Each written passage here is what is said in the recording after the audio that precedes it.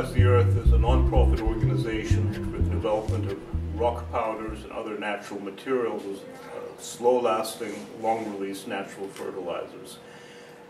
We're engaged in a project right now at New Harmony Farm in West Newbury, Massachusetts, where we are testing a variety of different basalt rock powders in conjunction with biochar, which is a natural carbon-based material that was originally developed by the Amazonian Indians.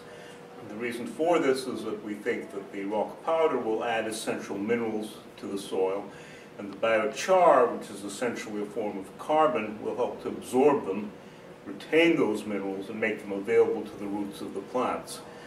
So our goal is really to test these combinations to see what the best ratio of biochar to basalt dust is. And this project has several different angles. One is to develop natural, long-term, slow-release fertilizers that increase agricultural productivity, forest productivity, and soil fertility.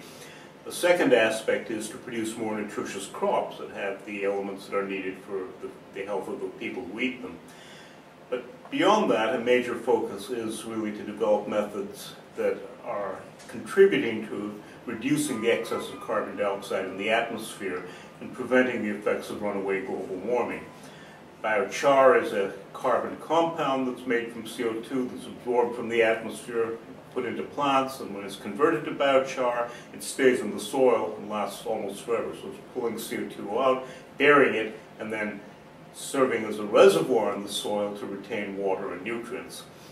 The rock powders that we put in provide the nutrients that the biochar needs to be fully fertile, and at the same time, the release of those minerals from the rock is also a sink of carbon from the atmosphere because CO2 is weathering the rocks and then releasing those minerals. So when we combine these things together, we hope to get a more nutritious form of food, a more productive form of agriculture, and to solve some of the global long-term ecological problems. Research effort has been started without any funding.